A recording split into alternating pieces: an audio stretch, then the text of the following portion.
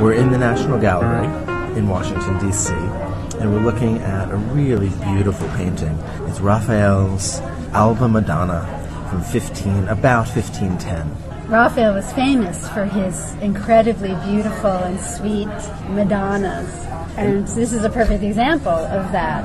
And it's a really unusual painting. You have the Virgin Mary, you have the young Christ on her lap, but if you look at the way that her arms are extended and the way that her lap is extended, it's almost as if she's really a kind of a throne for him to sit on.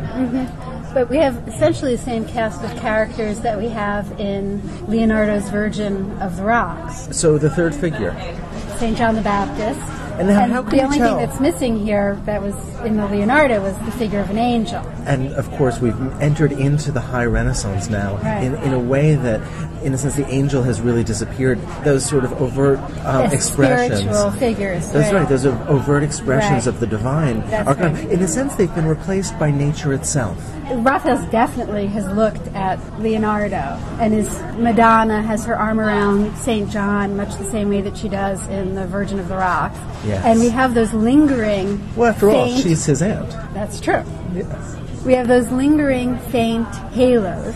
The faintest trace, Right, still. and they're going to be gone. Actually, I suppose with Leonardo they'd already been gone, but Raphael's still holding on to them a bit. But you're right, there's a kind of overwhelming humanism here, a humanism that's transcended by the ideal beauty of the figures. So he's really expressing divinity through this ideal beauty then. Yes, and also I think through the incredibly fluid and graceful way that the figures move.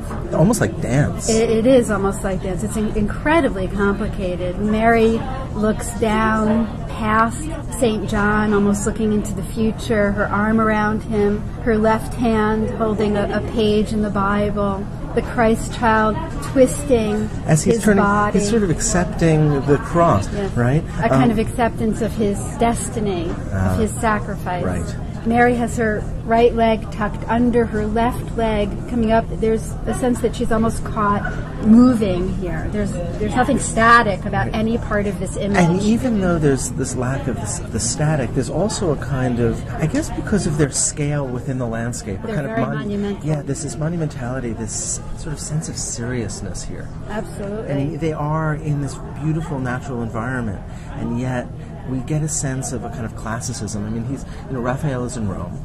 Yes. And he's really looking at the classical, yes. yes. The classical. And yeah. he's concurrently working on... This is quite a moment, the isn't Stanza it? della Segnatura and the School of Athens included there. And at the same time, Michelangelo, of course, is painting the Sistine Chapel right ceiling. at this moment. So there's this incredible interest in monumental, serious figures and monumental commissions and major masterpieces. But this is a fairly modest painting in its scale. It's about 3 feet. Yeah, that's right. I mean, this is just something he sort of does on the side. Amazing, isn't it?